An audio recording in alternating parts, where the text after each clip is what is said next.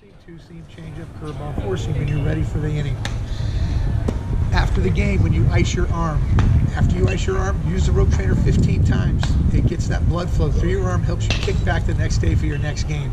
Now, if you're a position player, you want to take the rope trainer out in the second inning, the fourth inning, and the sixth inning, because as the game goes along, you are not as loose as you were after the first inning. Obviously, common sense. Your 3 throws in the outfield, the 3 throws in the infield do not keep you loose. Take the triple thread out. Use it at 100%, 10 to 15 times in between innings, and you will be as loose as you were when you started the game. Second inning, fourth inning, sixth inning. Remember that.